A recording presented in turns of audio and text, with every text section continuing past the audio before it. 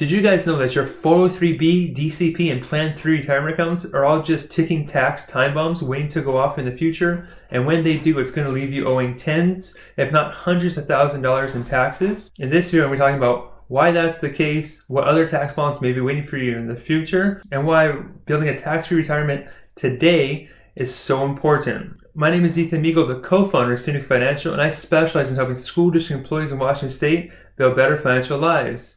If you want more content like this, please subscribe to my channel so you can be notified when I post new videos every week. So the thing that your 403B, DCP, and Plan 3 retirement accounts all have in common is that they're all pre-tax retirement accounts. So you've chosen to take a tax deduction today, so you're saving taxes on money today. It's going to defer the taxes into the future, and at some point in the future you're going to have to owe taxes then. And obviously that's the reason why you've probably chosen to get into one of these plans, because it sounds like a good deal. I get a tax deduction today while I'm working and probably paying more taxes. In the future, I'll be making less money, therefore I'll be in a lower tax bracket and I'll pay less taxes then. That's what you've been told, but is that really true? Unfortunately, it's probably not. If you look at the current circumstance of our country and the way that our tax code is written, in 2025, the tax code is going to be going up. It's just written in our tax code as it is. If you look at all the stimulus money, currently just $6 trillion has been pumped into the economy. There's only one way that we can actually pay for that as a country. And what's the only way that governments get their money is from taxes. So it's kind of naive to think that taxes will not be increasing to pay off our national debt that's going to be north of $30 trillion by the end of this pandemic. So now why does any of that matter, and how does it affect your specific retirement accounts? Well, when taxes go up, they're going to affect you in the future. So even if you may be making less money and drop a tax bracket, that tax bracket could potentially be at a higher rate anyways. So it's definitely possible to be in a lower tax bracket than you are today, but still be paying more tax. The other problem is that these pre-tax retirement accounts are the only account in the entire US tax code that force you to take your money out. Whether you want to or not, they're going to require you to take it out. If you choose not to or forget to do it, they're going to assess a penalty of 50% on the amount you're supposed to take out. So these required distributions are called RMDs, required minimum distribution. And it's what the IRS makes you take out each year so they can collect your taxes on it. Now under today's tax code, age 72 is going to be when you're required to start making these distributions. So now the reason why I call it a tax bomb is because while you're saving money into it, oftentimes you put less money into it than you do have interest. So you may have put, say, $100,000 over the course of your career into an account, and by the time you retire, it's probably going to be worth, $200,000, $300,000, $400,000 because you have all that interest growing over time. That's the whole reason why we invest to begin with, right?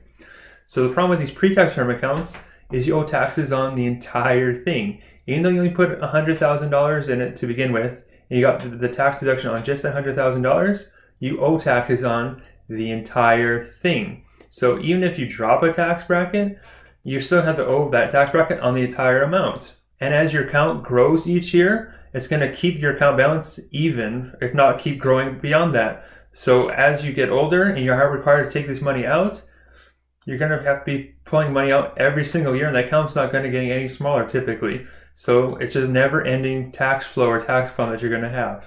Okay, so now for a quick example. How does saving tax on $155,000 of income lead to paying taxes on over $1 million? So we look at the screen here, we'll go through a quick example. So this is somebody starting off at age 35, and they're just saving $5,000 a year, not a crazy amount, and they're going to be earning 7% a year. Now this represents what most people are doing during their growth or accumulation phase, right? Just saving money on a pre-tax basis. So as he puts away that $5,000, it's going to be a tax deduction, so it comes off of his income. So we fast forward to the bottom, now he's age 65, he's been doing $5,000 for 31 years, he's averaged 7% the entire time. So in total, he's put away $155,000, 100% on a pre-tax basis. And if you look at his ending account balance here in the yellow, you can see that he has $528,000. Amazing, right? So that's why we want to save as early as possible, because we're going to end up with way more money than we initially put into it. That's why we invest. So that $528,000 still hasn't been taxed yet. So once you retire, and now we're in the protection distribution phase, that money is going to continue to grow for us, right? Money doesn't stop growing just because we're retired. So in this case, This guy actually doesn't really need the money because, hey, he's got a pension, he's got Social Security, maybe some other assets on the side. So he decides, I don't want to touch this money, I'm just going to let it ride. So you can see as he lets it ride, he just scales back his risk. You can see his return now is only 5%. He's going to keep letting it go. And you see at age 72, that's when the required minimum distributions start. So that's when Uncle forces you to take your money out, even if you don't want to or need the money. At age 72, off of $714,000, he was required to pull off $27,000. So his income for that year just went up by $27,000. There's a good chance you may be bumping yourself up into another tax bracket for taking that much money out. But as you can see, every year that goes by, he's taking out more and more money. Why? Because the account is still growing at 5%.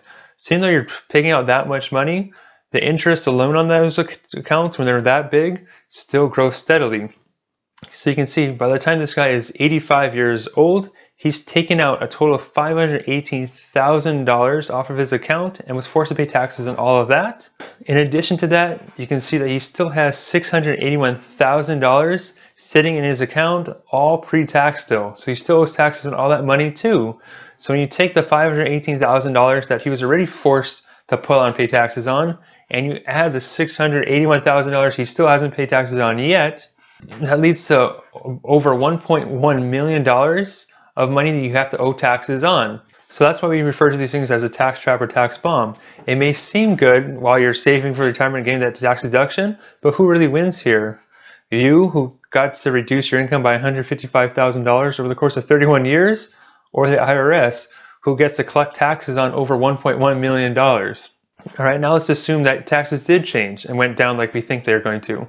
So if taxes while we're working are at 25%, and in retirement, they're only 15%, who would pay more money in taxes? Would you rather pay 25% on $155,000, or would you rather pay 15% on $1.1 million?